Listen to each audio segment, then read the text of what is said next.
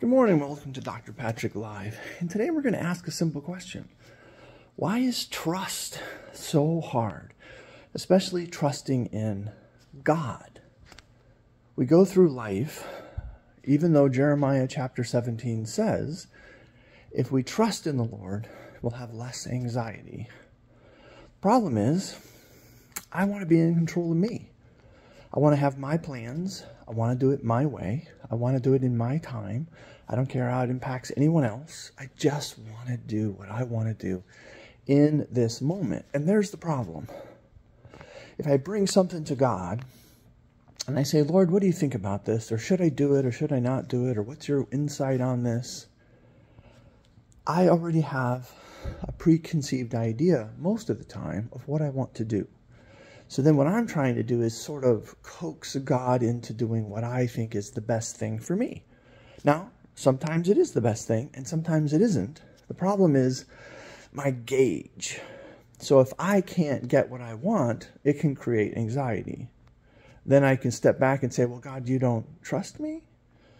But yet I really want God's direction. I want His wisdom. I want to know the right path. So why is trust so hard? Well, number one, I have to give up control. Whew. I like to be in control of things. I want to do things on my way, in my time. Trusting God means I give it over to God. And if God says now's the time, then I do it. And if God says wait, I wait. And sometimes there's silence.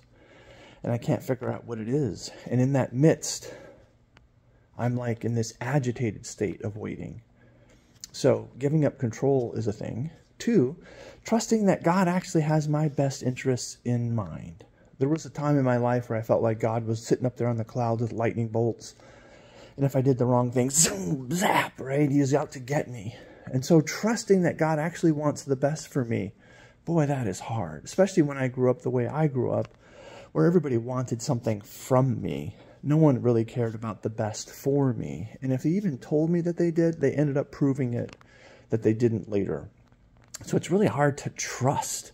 So it's like this scan in my brain constantly looking, my hypervigilance saying, okay, what's going to happen? Who's going to burn me? What's going to happen now, right? It's really hard to trust that people will do the best for you.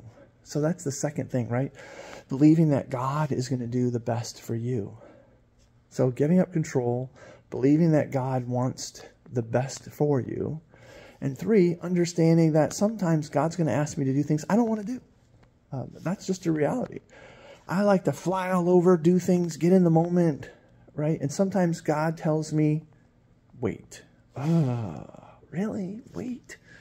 So the timing of trust is tough, right? Because I have to believe in the right time, in the right way. Then whatever is supposed to happen will take place. But man, trust is so hard. That surrender of my will to God, not my way, but His way, is really difficult. But Jeremiah tells us that if we trust in God, we will have no anxiety. He'll take it away. Because what you're basically doing is giving it over to God, trusting that God in His time and in His way is going to do the right thing. So the pressure's not on us. We do the best we can, but really the chips are with God. He holds the trump card. So trust allows us to take a breath and say, okay, Lord, I'm going to do the best I can today. But ultimately, it's in your hands. You know everything. Nothing surprises you. Yesterday, today, and forever, you're still the same. And it gives this great sense of peace and contentment so that no matter what happens, we can get through it. There are times where I want to say, God, are you sure this is the plan? Then I step back and I say, okay, He knows the plan. I don't know the plan.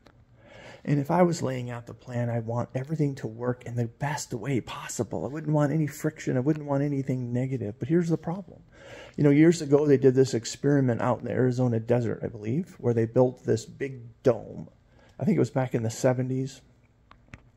And they put these scientists in it, and they were going to create a perfect environment and see what life was going to be like.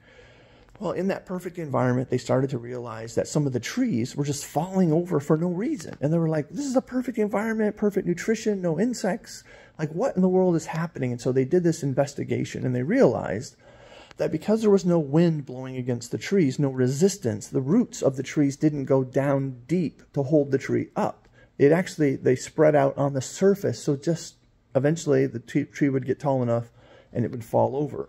It needed the resistance of the wind to build strong roots. Unfortunately, in this world in which we live, right, the strength comes when we overcome even little things. That's where the trust starts to build. We know that we can overcome all things because God is with us. So no matter what is going on, we have to step back and trust that God is in control and not us. He'll get us through things. Sometimes I can't explain it, but I still trust. And because I trust, I have less anxiety. So I'm not sure what that means to you, but I hope today is an amazing day, that you learn to trust more, and that hopefully the anxiety lifts and the peace which passes all understanding will fill your soul. Peace out, Doc.